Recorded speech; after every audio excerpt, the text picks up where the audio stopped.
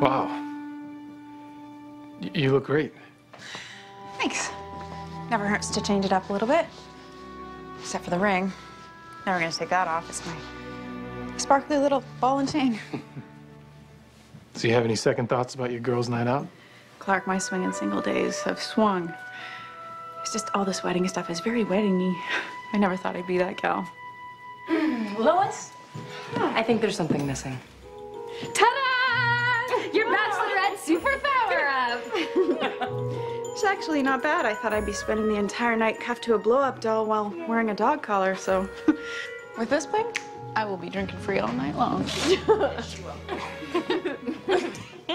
Oh, got it. Hey, you know what? After all the years that I've known you, I don't think I've ever seen you this happy. Well, I'm the same without you being here. Yeah. Just wish I could freeze this moment in time forever. Me too. Unfortunately, the limo is here, so we should go. Oh, but before we do, a toast. Oh, right, a toast. Sorry, I've got that one. To the bride and groom. You know, to friends. You two amazing people have been the best friends I could have ever asked for. And we want you to know that we are here for you. To support you as you begin your happily ever after adventure. And tonight is all about celebrating you. And I hope you boys have fun tonight, but don't do anything I wouldn't do. No, we wouldn't do that. Okay. To the bride and groom. Cheers. Cheers.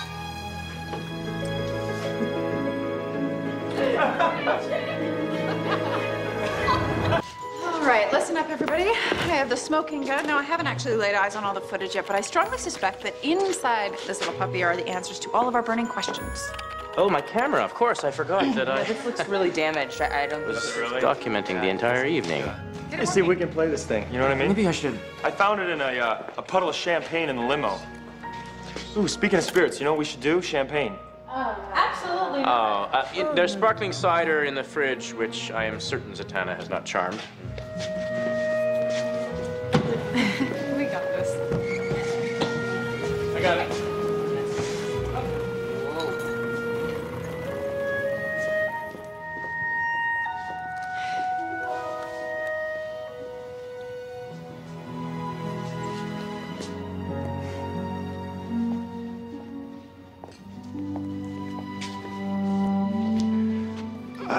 I'm so gun-shy, I don't even know if I can try it. Here's the thing, Clark. I bet the ring. I mean, I got it back, but please forgive me. Lois, there's nothing to forgive. The ring is not what's important. You are.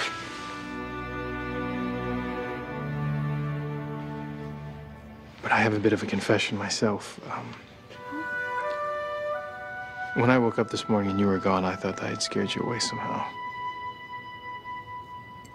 Yeah, I'm sorry. I know that I have the runaway girlfriend thing, too. Look, if all this wedding mess is getting to be too much, then... No, it's not that. It's hard to explain. You don't need to explain. I just want you to know that if you're having doubts deep down inside, or you're not 100% sure that this is the right thing to do, I will understand.